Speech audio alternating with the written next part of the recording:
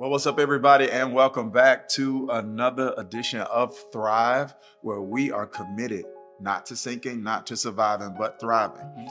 This is the life Jesus offers. This is the light we are in pursuit of. The thief comes to steal, kill, and destroy. But Jesus said, I've come that you may have life and have it more abundantly, or have it to the full. Not sinking, not surviving, but thriving. Doing the best I can in the season I'm in, with the resources I have available. And so we just speak that over you. We just speak that blessing. We confer that blessing over you, that God's grace is going to equip you to thrive in the areas you need to thrive in. And Pastor Dudley, man, I'm always excited to begin our time together with invoking the presence of God. Yeah. You know, we're at our church, Change Church, and if you don't watch us on Sunday mornings, you got to tap in. I mean, yeah, no matter where you live, we got global members from literally all over the country and certain parts of the world. But we're in a season of radical pursuit. That's what Lent is about for us, radical pursuit. And I cast a vision, actually, this past weekend of a way our church is going to be leaning into it differently. And we're doing unusual seeking. We should always be seeking him. But in this season, we're doing it unusually. We're seeking the presence of God because there are certain things that only the presence can do. One of my mentees, who's an entrepreneur in the Midwest, he called me, or he left me a voice memo recently and said, you know, you said something to me in a conversation, PD, that he said, I never forgot that prayer does things. The presence does things that my personal development won't. There are certain things only God can do. And that's why we commit this time to prayer and praying over your needs and your request, believing that God is a God who answers prayer. So Edward Phillips, we're praying for you today. Wisdom and guidance. We believe in God for that. Praying for Elizabeth Corley. Praying for your employment. Jaya McFarland, physical healing. And I just want to remind you, and I don't know if we emphasize this enough, God still heals. He's a healer. There's so many, balm in Gilead, great physician, Jehovah Rapha, like all these words in scripture that speak to God's ability to fix a body he made. Oh, come on now. He made it. He can fix it. Yeah. And so that's what we believe for. We're believing whether that healing comes directly from God or indirectly through some medical intervention or innovation. We're believing for your healing. Yeah. Then we have Joseph Stevens for financial provision. We know that God, that's what Paul said. Yes, sir. And he will supply all of our needs. All of it. Right. And we've got Keith Gabriel. I love this prayer request. I love all of them, but this is really unique. He's praying for faith. Now, some people say, you can't pray. Well, that parent of that boy that was having the seizures or whatever, the father, Jesus said, hey, now, do you think this can happen? Do you all things are possible to him that believe? He said, Lord, I believe, but help my unbelief. My faith is struggling right now. And I need help in that area. So we're praying for you, Keith. And then we're praying for Nakasha Hall. We're praying for your relationship, praying for you in the area of relationships. 100%. God is a God that will shift a relationship, and we're believing that for you. So, Father, we just lift up to you today every single request represented in the chat, and these requests that we've lifted up before you. Even those that are struggling secretly and silently. You are the God who hears in secret. You will reward us openly. Yes. So today we come to you confident in your faithfulness. Yes, Lord. You're faithful. You're reliable. You're consistent. You do what you say. You're not a man that you should lie. You're not the son of a man that you would repent or change your mind. Yes, God. If you said it, you're going to do it. If you spoke it, thank you, God, you will bring it to pass. So I lift up every request, whether it is for physical healing, financial provision, relationships, whether it is for debt, elimination, freedom. You're the God who sets free. not just free from emotional bondage. You set us free from economic bondage. Yes, Lord. You said we be lenders, not borrowers. You said it to Israel. Yeah. We apply it to ourselves. Yes, Lord. You engrafted us into the tree of Israel. So we claim that promise by faith. And so to every need, Father, would you look on it? And would you respond to the faith in this room, virtually, all over the world? Yes. And would you meet these needs in Jesus' name?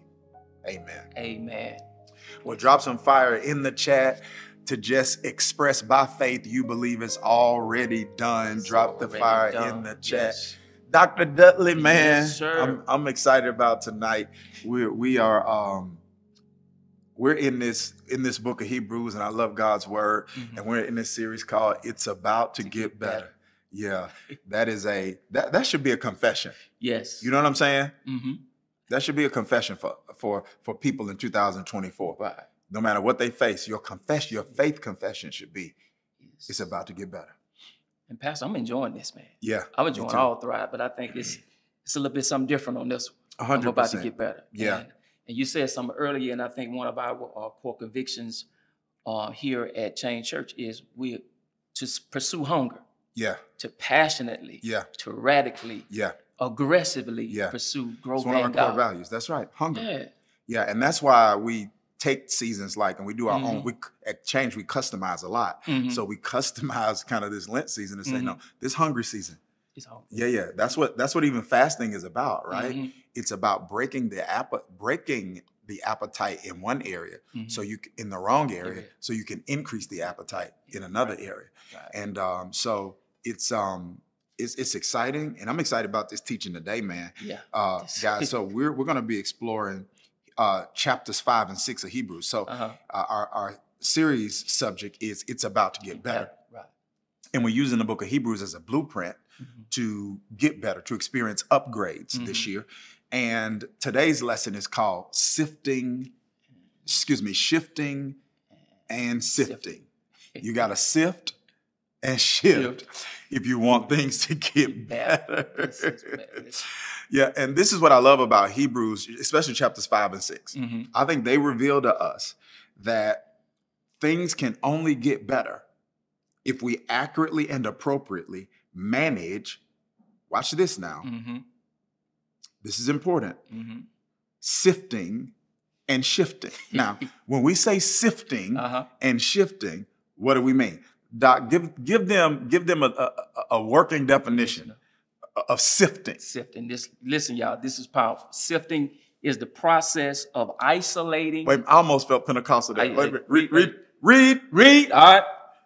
The process of isolating. Wait, it's a process. It doesn't happen immediately. Right. It happens incrementally. Come on, it doesn't happen overnight. It happens over time. Read. I said the process of isolating or separating that which is useful. Wait. The process of isolation. Watch this. Most people, no, I'm not saying most people. Sometimes when people experience isolation, they don't realize God's using it, watch this, as a precursor to their elevation. Lord Jesus. That isolation isn't always an indication that you should feel like you're suffering. Isolation should feel like you being set up to go up. Isolation. Read. Useful from that which is useful, from that which is unuseful, and or wanted from that which is unwanted. Catch that. That's powerful. Sifting. And when I think about, when I think about various seasons in my life, I know we talk about God being a savior, but I want you to know God is also a sifter, that he will orchestrate a process where he isolates or separates that which is useful from that which is unuseful. Now, notice now, it's not just separation of that which is moral from that which is immoral. Because just because it's not immoral doesn't mean it's useful. I love it. I love that distinction. I love it. You got me? I love it. And just because it was useful in one season, come on here. Come on. Come on here, church. Doesn't mean it's useful in every season. Yeah. And what God does is he sifts. Come on here. Not because, watch this, something's wrong with it. He sifts because it's no longer right for you. Yeah. And Pastor, I believe that some people need to make this distinction. It may not be bad, but is it making you better? That's good. That's good. It may not be bad, but is it keeping you stagnant? Yes. Is it keeping you stuck? Yes. And sometimes we refuse. Yes. Because I believe sifting is an expression of detachment.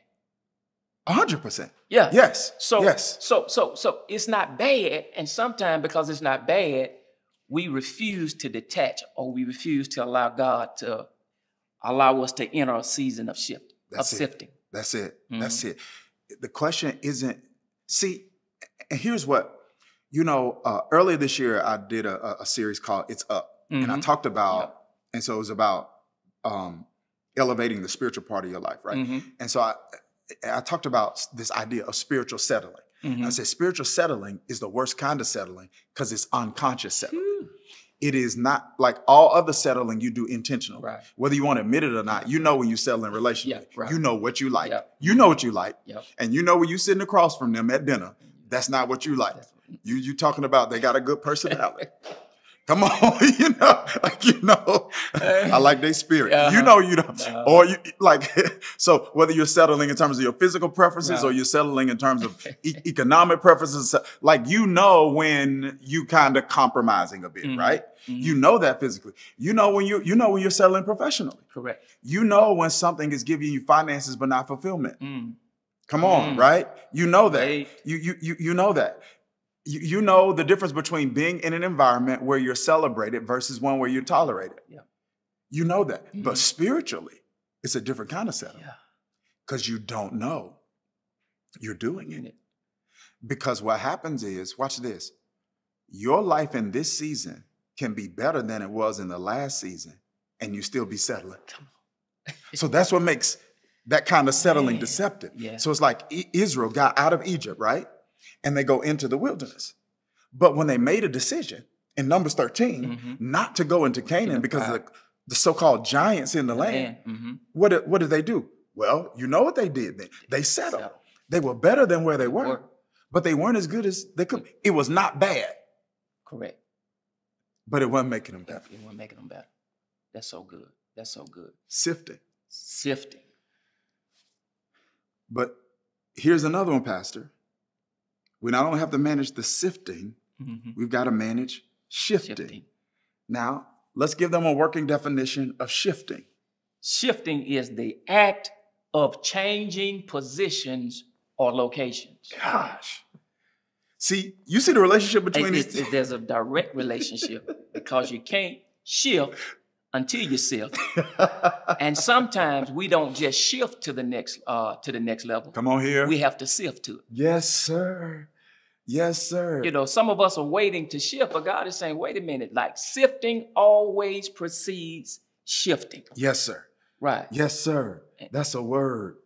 That's a word. You can't, you just can't shift to the next level. You got to sift to the next level. Here it is.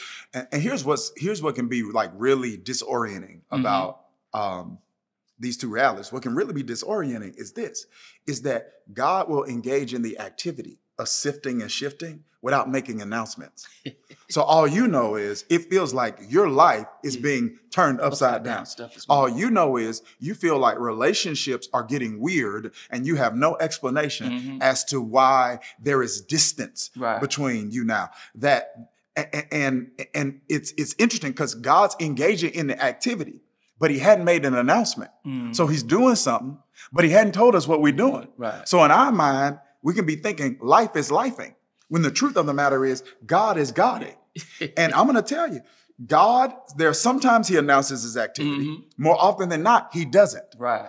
And then there are sometimes he gives you an explanation on the other end verbally. But more often than not, he doesn't. You got to live into an explanation. He doesn't tell you why. you went through it. You get to the other side, and when you step into that new season, you see why you went through it. So he answers you with what you see, not what he said.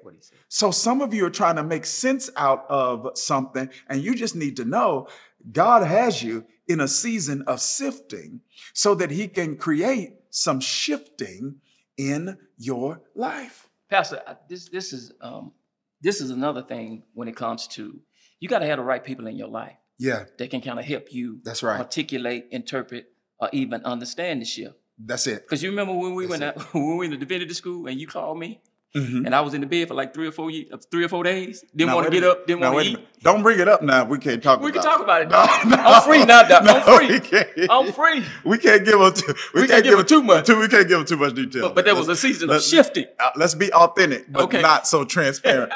But there was some shifting. God is the. Can I just say? Now, do y'all remember the movie? Now watch this. I don't need the spirit of a Pharisee to jump up here now, right? Yeah. I don't do well with the Pharisee spirit too, right? So that's when that part of Jesus' personality that clapped back.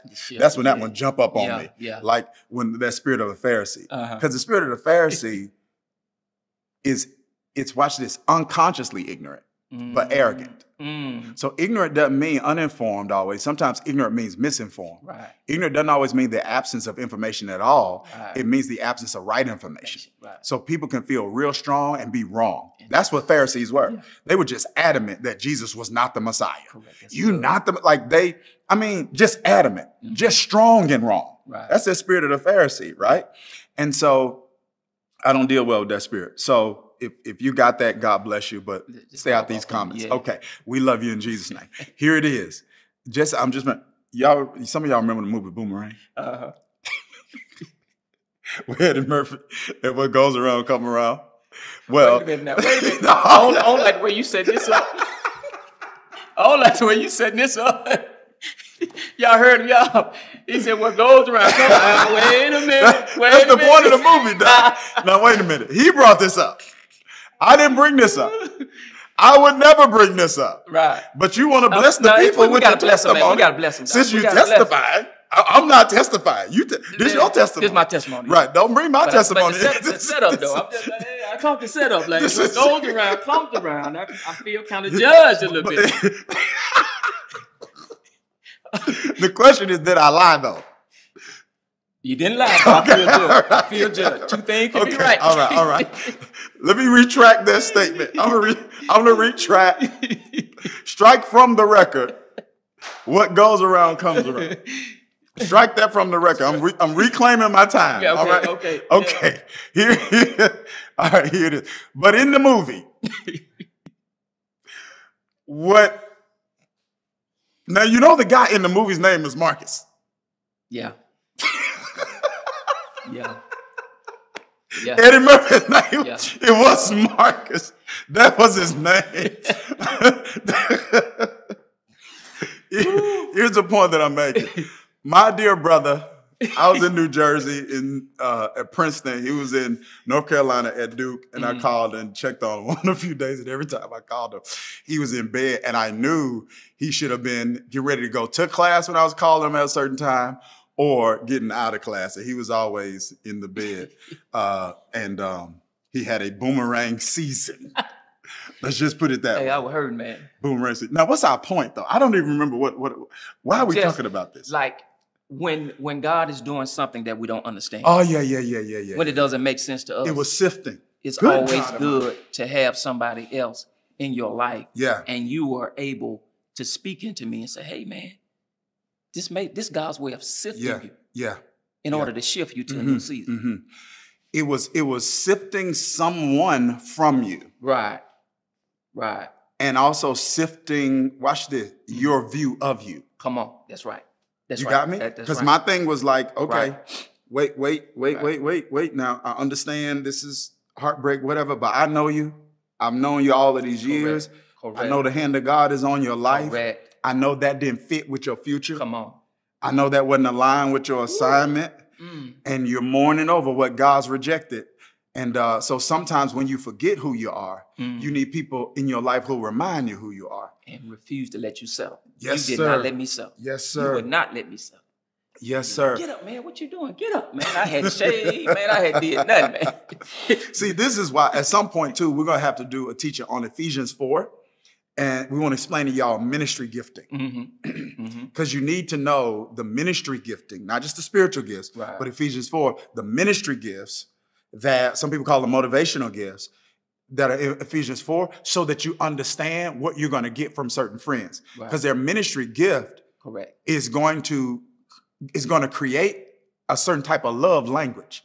So because mine is apostolic, if you know, so if it was like way more shepherdish, right? Then I would have been like, man, I'm so sorry. I don't know, man, would you? But see, God knows the kind of friends we need. Does that make sense? And so because that leanings is more apostolic, it's like, I'm going to love you not by comforting you in a pit. I'm going to love you by getting in it with a shovel and say, let's come out. Let's come out. That's my love. We're not about to hug in it. We getting out. We getting out. And so some of our issue is people want people in their life like them. And everyone that is like you, that you like, watch this. Everybody that is like you, that you like, can't lift you. That's good, Pastor. Man, that's good. We need some people in our life that's going to lift. That's going to lift us. Right. It's going to lift. Yeah. And don't care how you feel about being lifted. Yeah. I mean, it shouldn't be harsh. Like the Bible, you don't need to be harsh or disrespectful, but you got to love people enough to lift them, I think. And you need different people in your life who do. So you need the comforter sometimes, like that person who's going to do that. But you also need that prophetic voice. Like, all right, you're going in the wrong direction. You need that apostolic voice that sees the Peter inside the Simon, that sees the Israel inside the Jacob. Now, this is something we're talking really heavy leadership stuff here now, or ministry stuff, because this is one of the things that you got to, when a person understands their ministry gifting. See, that's a shift some people need to make. Just from spiritual gifts to ministry gifts. So that you understand, because your ministry gift will make sense out of your spiritual gift mix, right? And how you're supposed to administer it. And so the point that I'm making is that one of the things that people have to understand is just because there's an aspect of a person's wiring or leaning that agitates you doesn't mean it's not an asset to you. Does that make sense? Say it again, Pastor. Say it again. Just because there is an aspect of an individual's leaning, wiring, that might agitate you, doesn't mean it's not an asset to you. And I think a lot of times people miss that. You know what I'm saying? So let's say like my gifting is apostolic gifting, and that means part of that means I got a different set of eyes. I should be able to see the diamond that's covered by the coal. So it's really weird because the apostolic gifting is going to mean I'm going to have a very high standard. But then I got high standard with great patience. That's good. Which can be confusing if people are watching me handle people. Because they're like, don't he see what I see? And it's like, yeah, but I see what you don't. That's so good. And you want me to be somebody different when I'm dealing with them. Not realizing if I was somebody different, you wouldn't be around. And that's the key. That's the key. Yeah, that's the key. And I just thank God, man, because correction or even that lifting, it's kind of like some good medicine is bad going down. And so it's like, man, if I can just get through the agitation, I can reap the benefits of it being an asset. Yeah, that's right. You know what I'm saying? That's right. It's like, man, that's right. The agitation is the asset. That's right. That's right. And sometimes you got to manage or leverage that agitation in a way to receive or reap the full benefits of the asset that God has set up in your life. Yeah. And this is why we're leaning into this, guys. This is so, when I say this is key, this is the kind of stuff that's really changed my life. And it's changed so many people's lives. Because the reason, let me say this again, the reason some things can't get better for some people is they don't know how to manage the sifting or the shifting. You can't always control the sifting or the shifting. Sometimes God. Yeah. But managing the sifting or the shifting is managing you in the middle of the sift. It's managing you in the middle of the shift. It's because that's the only thing you can manage. Right? So when I'm talking about managing the sifting, I'm talking about managing you when sifting is going on. God, I feel like preaching. Go ahead. Is what I feel. Let's like. go. No, Preach because here it is. Watch this.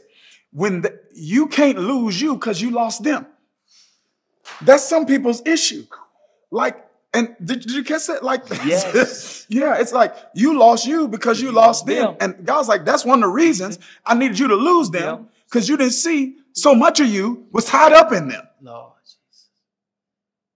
So what do you got to do? You got to manage you. So when I'm separating you from somebody you getting your identity from, now you got to manage the tendency or the temptation to go back and try to bring somebody into your life that God pulled out. Now, when you bring them, come on here. And a lot of times God tries to pull them out proactively, not reactively. Correct. So the pulling out doesn't make sense. Right. So when God removes a person, like, it doesn't make sense. You're like, what's up? It's not that bad. And God's like, I'm trying to move them before the knife in your back. Yeah. I'm trying to move them. I'm trying to move them before the knife is in your back. Right. And that's what we got to understand. God knows he knows the full picture. We don't know the full picture. Like God knows his or her tendency. That's right. He knows that they got the tendency the proclivity towards violence. Yeah. And God's saying, I love you enough. I'm proactively trying to do it.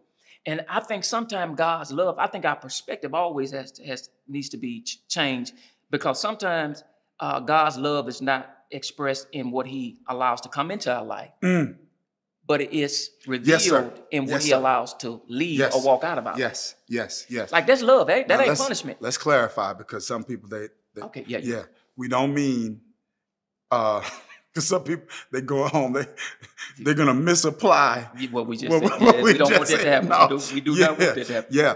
Anyway, the point that we're trying to make is this managing ourselves during these seasons of sifting and shifting are so key and critical, because you can't really manage the season. Right. You can only manage yourself when you are in it.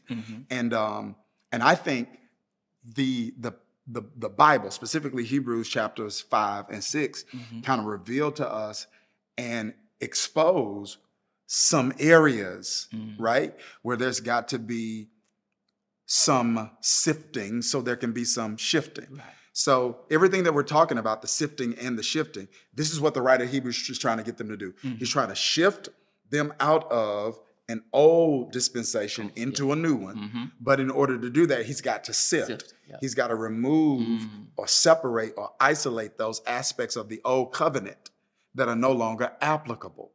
And if they will go through the sifting, they could experience shifting. Right. Now, here's what's interesting, right? You have a lot more to say about the shifting than you do the sifting. You see what I'm saying? Yeah. And so this is where Hebrews 5 and 6, I think, become really important, because there's some sifting you embrace, but there's some shifting you have to initiate. And so when I'm reading Hebrews 5 and 6, I see a few areas they did that I think is important that we take into consideration, because we may need to do also. So here's the first place they had to shift the way they saw. That's going to be key. They had to shift the way that they saw. Shift the way that they saw what, PD? Number one, and what we got to think about too, they had to shift the way that they saw their priest. Hebrews 5, verses 1 through 6 says, every high priest is selected from among the people and is appointed to represent the people in matters related to God, to offer gifts and sacrifices for sin. He's able to deal gently with those who are ignorant and going astray, since he himself is subject to weakness. This is why he has to offer sacrifices for his own sins, as well as for the sins of the people. And no one takes this honor on himself, but he receives it when called by God, just as Aaron was. In the same way, Christ did not take on himself the glory of becoming a high priest, but God said to him, you are my son. Today I become your father. And he says in another place, verse 6, you are a priest forever, Not after the order of Aaron, not the Aaronic priesthood, but after the order of Melchizedek. Come on, church. So this is important because some people's issue. So in the text, he's trying to sift them from an old idea of priesthood so they can shift to a new idea of priesthood. And the reason some people can't get better is because Jesus, this is important, they are not embracing Jesus as their priest. Right. Come on now. Yeah. So it's almost as if in certain religious circles, the ministry of Jesus stops after the resurrection. Yeah. That's not the book. That's not the Bible. It's not. After the resurrection, there was the ascension. After he proved himself with many infallible proofs, there was an ascension. Yep. And after the ascension, come on, was the descension of the Holy Spirit. Yeah. Right? So the story's not over. It's not over. He went up so that the Holy Spirit can come down. But when he went up, the Holy Spirit came down, but he sat down. Jesus did. Yeah. On the right hand of the Father. And now Hey. my Savior Hey. has become my priest. Come on. So he's pleading my case. Good God Almighty. So he's saying, when you talk to God, you don't deserve an answer. You hadn't met the fulfillment. You hadn't fulfilled the requirements of the law that would merit you getting an answer. So when you ask him something, use my name. Use my name. Name drop. You got a name drop. You got to name drop. Yeah. You use my name. And the Father will respond to you like he would respond to me because you came in my name. I'm your priest. And as our priest, he's our intercessor. And he is also our interceptor. My God. Yeah. Yeah. I love it. And I think this is I think things won't get better in certain people's lives, specifically spiritually, until they understand that the ministry of Jesus didn't stop at the resurrection. Right. And Pastor, this is one of the things I said is like when we look at Jesus, is how some of us are stuck because we want to experience Jesus on our own terms. Or we want to, we want to experience Jesus at the expression we want. So we don't have a problem with Jesus being Savior. But when it comes to priest, yes, we have a problem. We want Jesus to save us. Yeah, we want him to snatch us out of stuff. That's good. But we don't want him to be the Lord of our life, because if we listen to him more as Lord, we wouldn't need him much as Savior. I don't want to rush past this. We got some more points, but I don't want to rush past this because I want people to understand the implications of this practically. Right. You see what I'm saying? Because and I'm not saying to the people about the people that are part of our Thrive Tribe, but I'm saying in my experience, in my spiritual journey, if you had asked me about Jesus and his priesthood, I wouldn't have anything to tell you. Nothing. You understand what I'm saying? Like I wouldn't have, I wouldn't have anything to tell you. Right. Not understanding that I saw him as Savior. I saw him as the propitiation of my sin. Right. I didn't see him as a priest. Come on. Yeah. And I didn't know how important it was to see him that way. Because if you can shift in the way you see him and see him now, not just as Savior, but also as priest, that shifts your prayer life. It does. Y'all aren't talking to me. I'm going to show you later in the book of Hebrews, when you understand that he's priest, now you come boldly before the throne. Don't mess with me. You come boldly before the throne of grace. Your prayer life is inconsistent because you don't see him as priest. The boldness with which you approach him is impacted. You approach timidly because you don't see him as priest, because you're still trying to come in your own righteousness. That is the issue. You're still you still think he's going to respond to you based on the week you had, because you still coming in your own name. You're not coming in his name. You don't realize he's intercepting your request. Y'all missed it. Hey, Pastor. That when you make a request to the Father, Jesus say, give me that. Yes. And now Jesus presents it to the Father on your behalf. And the reason some people are stuck with stagnant and they don't have mountain moving prayer, they don't have miracle working prayer, they don't have body healing prayer, they don't have door opening prayer, they don't have favor experience in prayer, it's because they're trying to be their own priest. And the Bible says, and at the name of Jesus, every knee shall bow. It's in the every name. tongue. It's in the name, y'all. It's in the name. See, this is important, guys. This is important. Let's park here. We got to shift and see him as priest. And this is why one theologian literally called the concept of grace scandalous. Scandalous grace. Yeah. He said, one writer says, grace, it's offensive. Like some people, especially the religious, they're offended by the fact that God says, I'm going to respond to you based on what Jesus did. That when you pray, Jesus is not only your intercessor, he's the interceptor. He said, use my name, and I'm going to advocate. I'm going to plead your case to the Father. I'm going to use my access, and I'm going to use my influence, and I'm going to plead your case. And some of our issue is you're trying to plead your own case. That's your issue. That's the issue. And I'm not even going to get into how some natural tendencies based on personal trauma, which can be you experiencing something negative that shouldn't have happened, or you not experiencing something positive that should have happened. That's traumatic too. Right. That can produce performance orientation. And then when you get a believer, when you become a believer, if that issue and that matter of the heart is not exposed, you bring the performance orientation into your relationship with God. So now you're oriented toward performing and earning. And so now you don't know how to receive what you can't earn. Come on. That's so, oh man. Come on. You're trying to earn answer prayers. You're trying to earn the favor of God. Favor is undeserved. It's undeserved. That's what makes it favor. Yeah. You don't deserve it. You don't deserve it a little bit. You don't deserve it. That's what makes it favor. That's good, man. And so what happens is there's this unconscious orientation toward works righteousness. I'm not working to be right. Right. I'm working out of my righteousness. Yeah. Yeah. So I'm not working to be right with God. Jesus has made me right with God. Once I get a revelation of that, I live rightly now because I've been made righteous, but I'm living rightly because it's for my good and his glory, not my acceptance. Y'all missing what I'm saying? I'm living right because it's wise. Did you hear what I just said? I'm not living right just to be accepted by God. Jesus has made at the cross where I first saw the light, the burdens of my heart rolled away. It was there by faith. I received my sight, and now I am happy all the day. It is because of Jesus. So he has made me righteous. Now I want to live out that righteousness because that's the best way to live.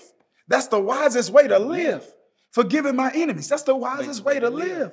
Not lying. That's the wisest way to live. Not gossiping. That's the wisest way to live.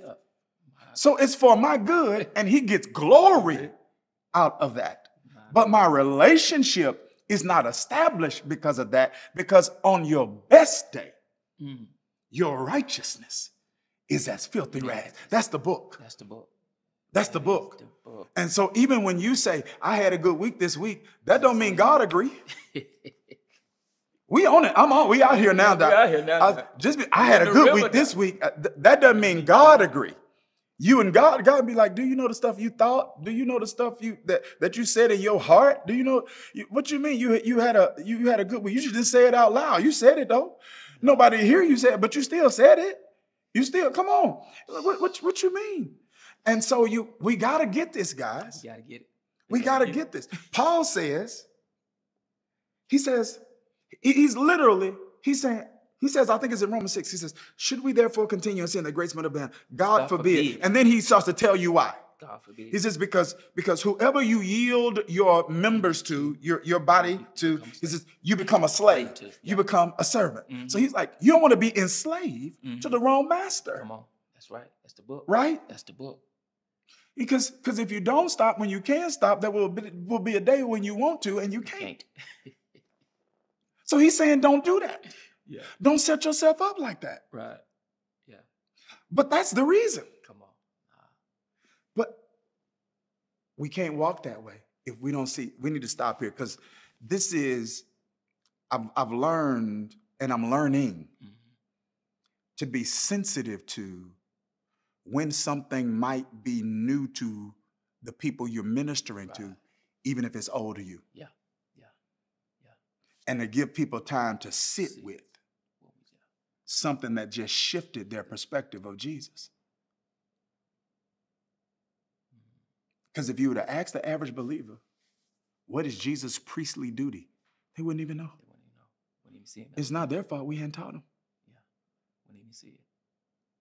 They know about the cross and the resurrection. They do not know how important it was for the ascension to take place. Jesus said, and this is what, and I got a lot of criticism for this, like Paul Morton, got a lot of undue criticism, I think. And I was a part of, not me personally, meaning, not my dad, because my dad leaned more theologically with Paul Morton. But, you know, I grew up in the rural South of Mississippi, and back when I was growing up, there was this movement called the Full Gospel Baptist Movement. Yep. And Paul Morton was one of the visionaries of that, the visionary for that movement.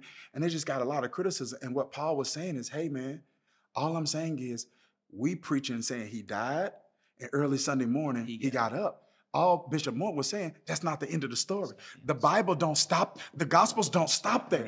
So he's saying, so if you're stopping there, you're not preaching the full gospel. Yep. If we done. We done. My musician's about to come in. Come on, we done. We're not preaching the full gospel. Because this is interesting, Doc. It's like if the Holy Spirit doesn't come, I don't have help. So if you leave the Holy Spirit out, that's a huge chunk of the good news I need to know about. He must go away. So the Holy Spirit, who's going to be my director. The Bible says he's going to lead and guide me into all truth. Yeah. The Holy Spirit is going to be my developer. Yeah. The Bible says he's going to convict me and shape me and mold me. The Holy Spirit is going to be my distributor. Yeah. He's going to distribute to me spiritual gifts that I need to be who God called me to be and do what God's called me to do. I'm missing out on that because you didn't tell me about that. Yeah, no. That is a part of the good news. His ascension, the descension of the Holy Spirit, and him taking his seat as priest, who's saying, I'm intercepting your requests, and I'm bringing them to the Father in my name. And Pastor, you used a powerful analogy several years ago that I think is helpful in giving us the right perspective how to see Jesus. Because I think in order to see Jesus as a priest, there's some sifting has to take place in our heart. Yeah. And you said our heart is a throne, not a couch. That's right. Yeah. And so what we have to do is we have to get rid of all the unbiblical iterations of Jesus that we got set up in our heart. Yeah, that's right. Yeah. Not only do we have to get rid of all the iterations of Jesus, but all the other stuff that we're trying to force Jesus to share. Yeah. We're trying to force Jesus to share space with only he should occupy. So it means we got to get rid of the couch, which is the analogy of more than one thing in our life, and rightly place the throne in which Jesus sits on. Yeah. And it's only when we can see him. Yeah. See him in the fullness of who he is. In the fullness of who he is. And that's what this shift is about. It's not that maybe we've even saw Jesus incorrectly. It's incompletely. If your view of Jesus does not see him now. So, like, you had to see him in Mary's belly. Yeah. Leaping when she met Elizabeth. Now you need to see him born in the manger. Then you need to see him at 12. Saying, should I not be about my Father's business? You need to see him on that cross on Golgotha's hill. You need to see him being laid in that tomb. And you need to see him getting up early Sunday morning. And that's where most people's view of Jesus ceases. But after he got up, he went up. And you need to see him ascending. And after he ascended, the Holy Spirit came down. So you need to see that. That's the pneuma Christos. What's that? That is the Spirit of Jesus, the Spirit of Christ. The Spirit that was in him that empowered him to be who he was and do what he did. Jesus said, I'm going to give you that. That's why he said, I got to leave. Because if I don't leave, he can't come. And if he can't come, you can't be like me. Yeah. I'm teaching you to be like me, but you don't have the ability to be like me. You don't have the power to be like me, to be a martyr, to lay down that old life and pick up a new one, which is the Greek word for witness. Like, you don't have the power to do that unless he comes. And when he comes, you can break habits you couldn't break before. You could see things you couldn't see before. You hear things you couldn't hear before. You sense things you couldn't sense before. You can do things you couldn't do before. So you got to see him as that. And now the one who sits on the throne at the right hand of our Heavenly Father as your intercessor, praying for you. Good God Almighty. And then your interceptor, intercepting your prayers. Say, don't you bring this in your name. It won't get through. But bring it in mine. And I'm praying that God sets some of us free from this yoke. Because here it is. You live on the level of your revelation. So if you don't have this revelation of Jesus as priest, there's a level you're not living. You're bound to another. You're bound to a level of works righteousness, which only leads to condemnation and guilt and shame. And it never leads to righteousness. It doesn't lead to freedom. Here's what Paul says. The goodness of God is what leads us to repentance. So we're praying that that's broken over you. Jesus, the high priest, not after the Aaronic order, but after the order of Melchizedek. And maybe next week we'll talk a little bit about Melchizedek and that king and priest that he was. Man, we want to pray over you. Before we do, we just want to thank you for being a part of Thrive. We hope the ministry of God's word is adding value to your life. We're praying for you regularly and receiving, grateful for your prayer requests that are literally coming in daily. And we know prayer changes things, and not just things, but everything. Thank you. Pastor, you'd be amazed at how many people don't have people that are praying for them. That's why we do it. Yeah. Some people are the only Christian in their family. Yeah. Some people are the only serious one. That's good. Yeah. That's true. Somebody's married to somebody they can't pray for. Did you hear what I just said? They married to somebody they can't pray for. So we take this really seriously here, and it's our greatest work. And we also want to create some space for your giving, whether you're watching this live or whether you're watching it on demand. There are 4 things happening in this seek season for us at Change Church, this Lent season. We're seeking the presence of God unusually. We're studying the Word of God with our Lent devotion unusually. We're sacrificing, giving up something to God unusually. That's the fast. We're saying, what do I need to give up, and what do I need God to burn up? What do I need God to burn into ashes? Come on. What do I need the fire, the presence of God to consume? What habit, what hang up that after Easter I'm believing is no longer gonna have a hold on me? Fasting. And then that final one is sowing. What am I sowing, and what do I want to reap? And so we aligned our season of first fruit giving with the season that was more consistent when they did it in Scripture, which was closer to spring, during harvest, right? So when crops would come up, they take the first. So it wasn't necessarily the first of the year, it's first harvest, first fruit. They take a part of that first and say, you know what, hey, the whole row hadn't filled in yet, but I'm taking the first and I'm bringing it to you, God, because only you can fill the row. And as I bring you the first, I believe you're going to fill the row. And so we just want to create space. This is a time of unusual sowing for us. We do 2 times of over and above giving at Change Church. One is at the end of the year, legacy offering. That's for God's house. That's for gospel expansion. That is how we build buildings and acquire campuses and engage in initiatives that they help us change people's lives. When we do first fruit, it's not selfish. That's for our house. We are attaching faith to that seed, saying, God, there is something I am believing. I'm not buying a blessing. I'm using faith. And by faith is expressed through this seed.